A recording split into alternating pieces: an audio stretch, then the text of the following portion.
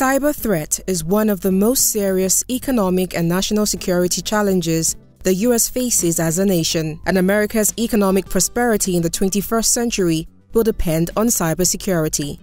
This is according to the US President, Barack Obama. This captures the rising threat of cyberspace to nations, their state of development notwithstanding. Nigeria in particular has the unfortunate toga as a beehive for cybercrime globally, with the long-standing 419 scams, the recent trend of website defacement, and multiple security breaches associated with the rapidly advancing e-payment landscape. In a bid to facilitate trade, cooperation, and mutual security in the UK and Nigeria, the British High Commission recently funded a landmark research project geared at dimensioning the cyber threats in Nigeria. The research project was conducted by Digital Jewels Limited, the only ISO 27001 certified professional services firm in Africa, in partnership with a South African-based firm, Wolfpack Information Risk Pty. The outcome of the research project, sponsored by the British High Commission, is the 2014 Nigerian Cyber Threat Barometer.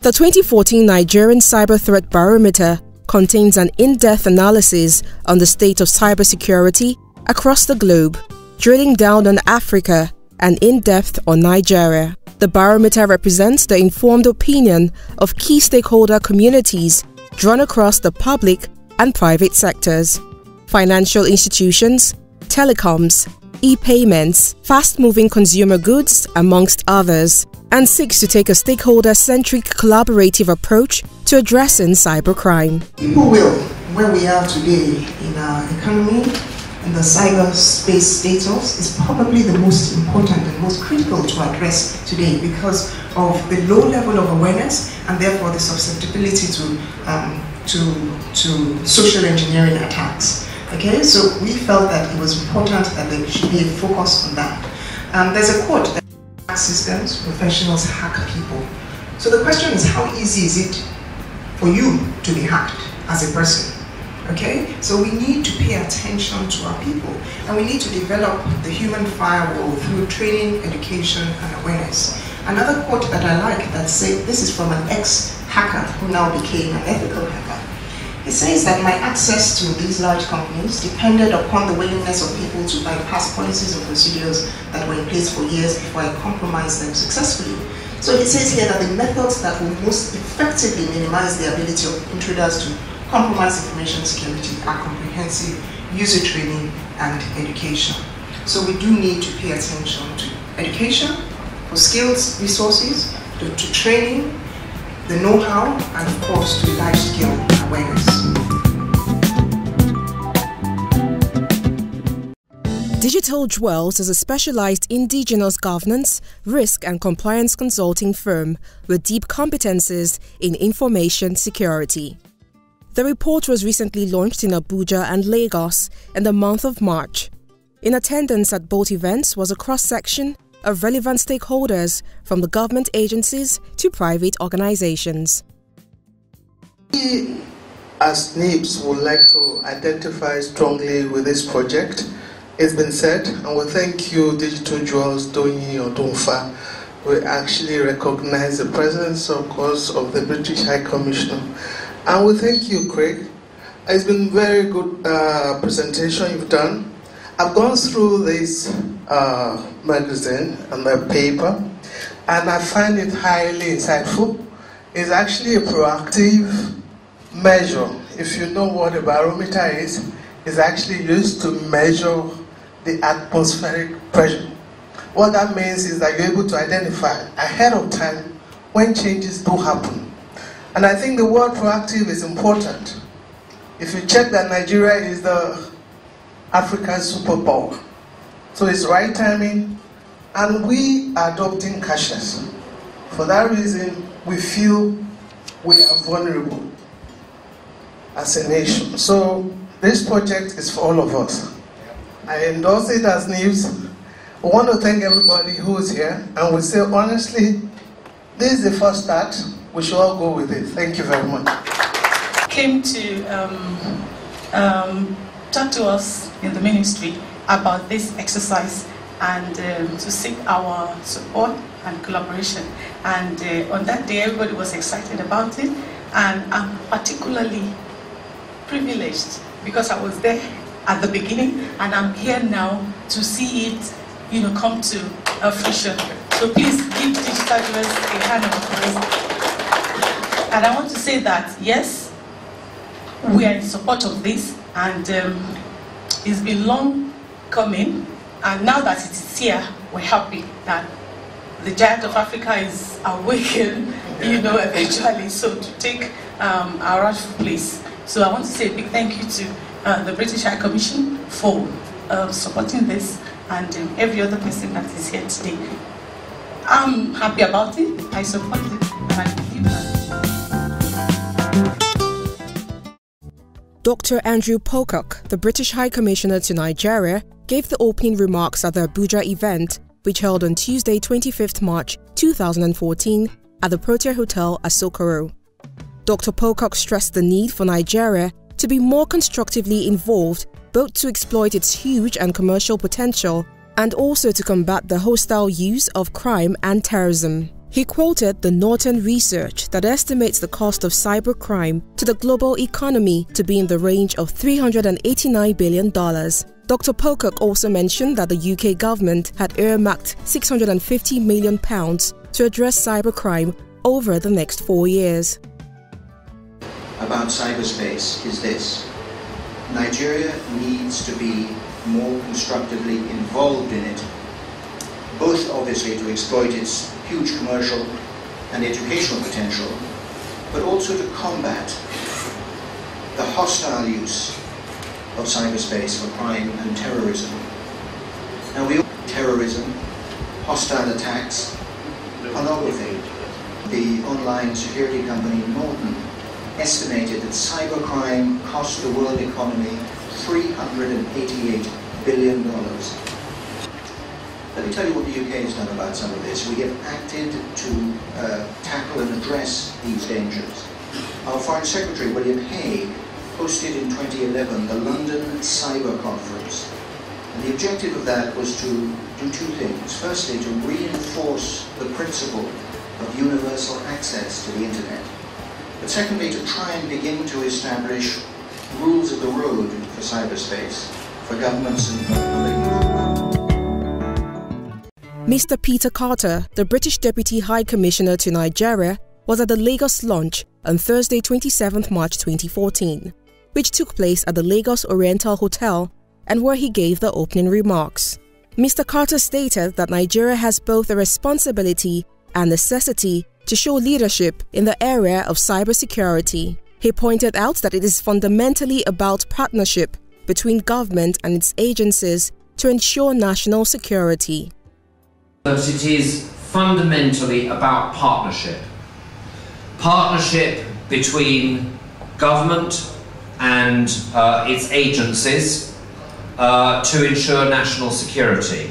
He emphasized the value of information sharing, educating the children who are also vulnerable to these attacks, as these will help in improving our chances in catching criminals and will make for greater confidence in our cyber networks.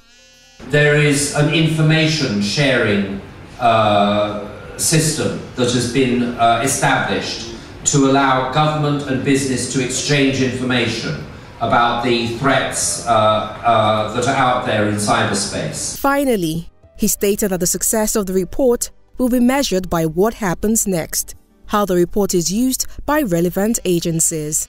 What happens next? And the success of the report will not be measured in terms of its launch this week. It will be measured in terms of what happens next. How the report is used by Digital Jewels, by its partners here in Nigeria, by state agencies both at the federal and state level, and by other public sector organisations, but also crucially in the private sector, to enable all of these organisations to identify risks, to address them, and, most importantly, to address them collaboratively and in partnership. And the report itself is an example of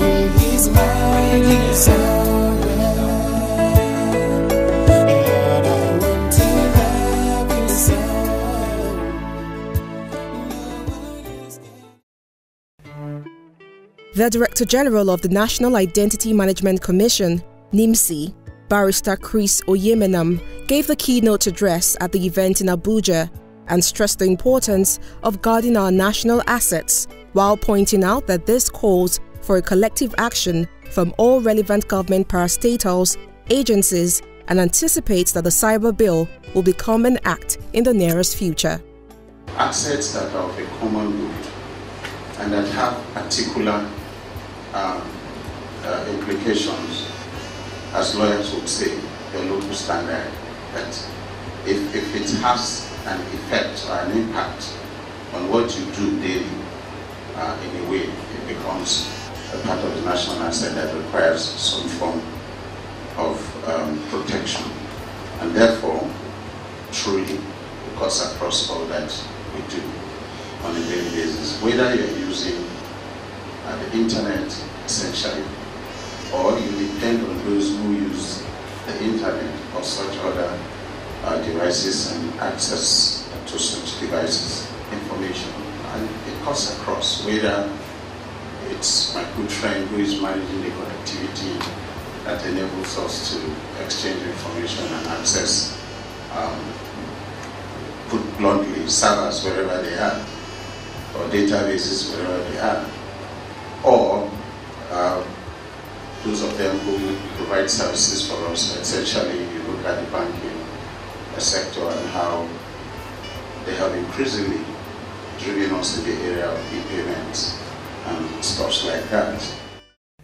The keynote address was given by the Managing Director, Chief Executive Officer of the Nigerian Interbank Settlement System, NIBBS, Mr. Adeshonubi. He cited cases of attacks on ATMs with the knowledge of the public or relevant stakeholders only after the fact. He stated that NIBBS records approximately 30,000 attacks every month and declared that the 2014 Cyber Barometer will help highlight certain aspects we're not aware of and identify things around that we need to be more sensitive to. So when they say ignorance is bliss, this is one area it definitely is not bliss. It was not too much of an issue before. We always said transactions are localized, it's in Naira. So if you steal so much Naira, it's going to be a headache for you to convert it. And therefore we felt the threat was limited to people within Nigeria. But that's not the case anymore. We all go, we use our local cards for transactions internationally. And so the ability to convert Naira to foreign currency is there in reality. It also means it is so much easier for people outside Nigeria to attack and get value in currencies that are meaningful to them. We at NIBBS get more than 30,000 attacks every month, and it is increasing. And these are the ones that we know. The High Commissioner presented, he said we lose $388 billion, right, to cybercrime every year. In about 1 week, we're going to rebase that GDP. I think that is supposed to be the new figure of the GDP of Nigeria. So globally, the equivalent of the Nigerian economy is lost to cybercrime. So that's actually, for me, food for thought. I think that if the British government spends about $1 billion over 4 years, that's $250 million. If Nigeria spent a concerted 5% of that amount, we would still make a lot of progress. So the recurring theme I heard from everybody was the need to create awareness. Okay, and this is what this report does: create awareness to rise above what the media people call the national message clutter, that people have to be aware. Okay, and then there has to be education. So for me, this is a report that Central Bank would hold to its heart in helping us formulate strategies, policies that will help us induce changes in the payment system. On behalf of the Central Bank, I say we support this, and so I'll have to raise this. certain things that we need to work on. Basically to say, every one of us have been hacked. It's either you know you have been hacked, and you are doing something to protect your perimeter, or you don't even know that you have been hacked. And so, which is actually a very dangerous position. I would like to say that Central Bank is happy that this project has been executed successfully. We will be the first beneficiary of this report. I say this because this report is coming out at a time when we are launching a nationwide cashless policy.